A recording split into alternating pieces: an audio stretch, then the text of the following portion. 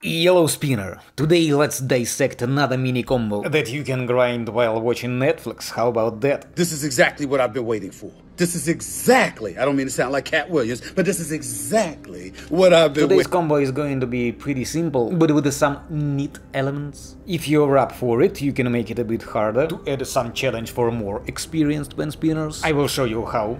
Of course. So, a couple of days ago I asked you to drop in some links with the combos you'd like to learn, but since they are in shorts format it's harder to do. And I don't watch shorts at all, but I'm all about breaking down cool combos, so it's a win-win. So, for today's video I'm featuring a combo made by Bizarus, which was sent by a dude under the nickname Jacob Risens. There is one shirt with 3 combos inside. One of them is hella boring, the rest 2 might be somewhat interesting. I'm gonna break down a couple of opening moves from the combo Bizarus himself considers to be smooth. That's just what we are looking for. Not too complicated, it'll take about 20 to 30 minutes to master, depending on your pen spinning level of course. The time might stretch up a little bit. And also it has some interesting moments in it. First up we've got the reversed power pass, which you can switch up with a simple middle round reverse to make it easier. Catch the mod with your thumb and do a pass to 2-3. Then this circular pass to 1-2 and then an index back. The mod needs to do a full spin under your index finger and then dab on your middle finger under ring. After that just turn your hand so the tip goes over your thumb. And now you can hold the pen with your thumb and middle finger, preferably by pen's grip. From this position we make the wiper reverse to thumb flap and wrap things up with the fingerless thumb around reverse.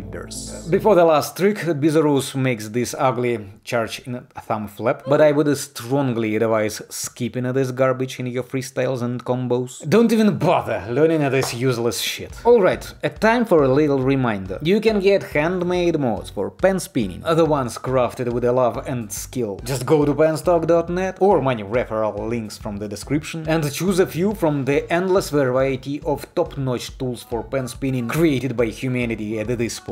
Alright, let's break down this beauty into links. And in the meantime I will show you how to make it more challenging. First up is the reversed power pass. Here is a quick tip to practice. Press down on the mod and let it roll on your fingers. It will fall a lot, but you will have the idea of how it should be going. And then you can catch it with your thumb and continue to pass it to 2-3. Wanna make it harder? That's what she said.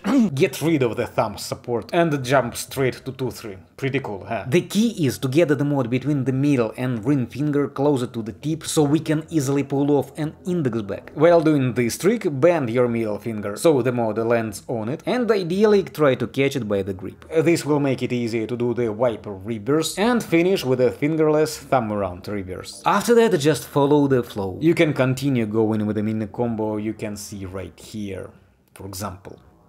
May the style be with you. Bye.